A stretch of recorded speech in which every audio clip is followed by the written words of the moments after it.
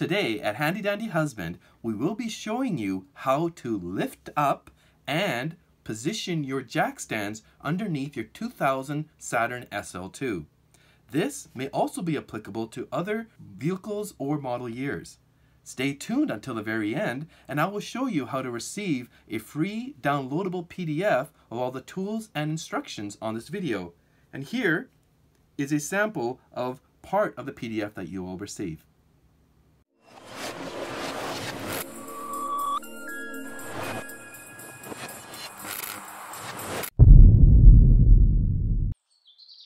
Alright, the tools that you'll need to lift up the vehicle and jack it are a hydraulic floor jack, gloves, a light source, 2 jack stands, or if you're lifting up the entire vehicle, then 4 jack stands, a pad or some sort of cushion source for the hydraulic floor jack so that it doesn't mar the underside of the vehicle. You can also customize pucks so that there's a groove inside the puck which fits on top of the floor jack, and then that helps lift it up along the welded bead. I don't have a puck made right now, but that will be a future video. And the last bit of information that you'll need is the jacking points for the vehicle, and this is a diagram of the Saturn SL2, and as you can tell, the dark areas are where you can jack and put the jack stands. And that's what the areas that we'll be using, and I'll also be identifying them now. This is the right side of the vehicle, and as you can tell, this is the plastic molding that you can see from the outside, and right next to it is the welded bead, the unibody bead, and this is what you would jack the vehicle up with. This is one area right here. The second area is a little bit further on, and it's this cradle here, and you can see just from this area here, that's the part that you would lift up on. Now this is on the right side of the vehicle. We're gonna go to now the right rear side of the vehicle. All right, now we're on the right side rear of the vehicle, and you can see this is the black molding, and here's the welded bead, and the jack would be placed right here in order to lift the vehicle on the right rear side. Now we're on to the very back of the vehicle. Okay, we're at the rear of the vehicle, right next to the fuel tank, and just beside the fuel tank, moving towards the forward side of the vehicle, is this bracket here, and this is where you would lift it to lift the entire rear end of the vehicle. You can tell this is here, and it looks like a bracket that holds the suspension for the rear end. One of the items that you should place around your rear wheels if you're lifting the front of the vehicle are wheel chocks, and these are just collapsible wheel chocks that I keep in my trunk of my vehicle.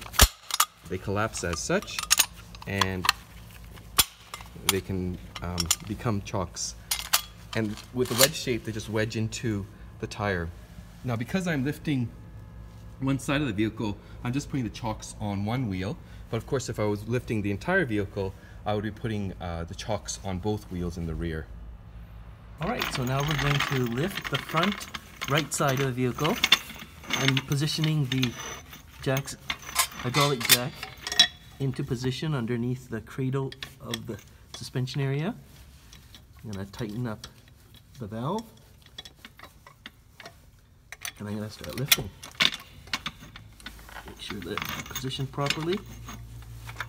And as you can tell, I've got a pad taped to the top of the surface of my jack. Just gonna lift it all the way up. It's very important never to just use a jack alone, and it's very important to put jack stands underneath the vehicle that you lifted up.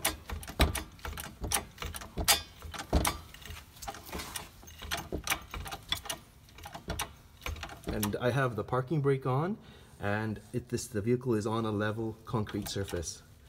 Note that if this was an asphalt surface, the pressure that the jack stand would put onto the asphalt would put indents or divots into the asphalt itself.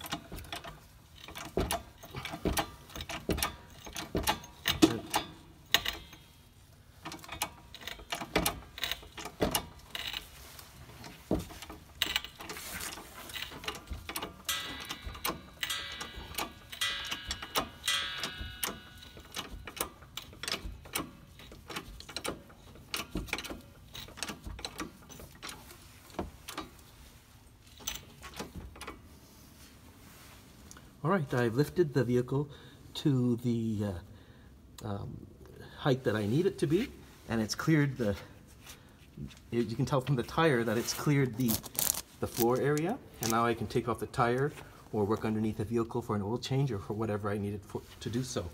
But before I do that, I'm going to take the handle out, and I'm going to place these jack stands in areas that I had mentioned earlier. So one's going to go here, underneath the weld. And I'll give you a closer shot of that. And as you can see, here's the unibody weld. The jack stand would go underneath there. Alternatively, you could place it along the same cradle where I lifted, but just a little further on, and you can place a jack stand there. It's a little harder to reach than this weld, but it is still another second spot that you could put the jack stand in. Alright, now I've positioned the jack stand where I need it to be, and I'm going to remove much of the pressure that the hydraulic jack is actually lifting the car with. Gently release it. And as you can see, the jack stand is holding the vehicle now. And just as an added precaution, I'm just going to use the hydraulic jack. And there. Just to make it a little bit taut, just an added safety precaution there. Thanks for watching, guys. And as I said earlier, what you can do is click on the link in the description below, and you can then download a PDF instruction on the lifting and jacking points for the 2000 Saturn SL2. Hope you enjoyed the video, and see you next time.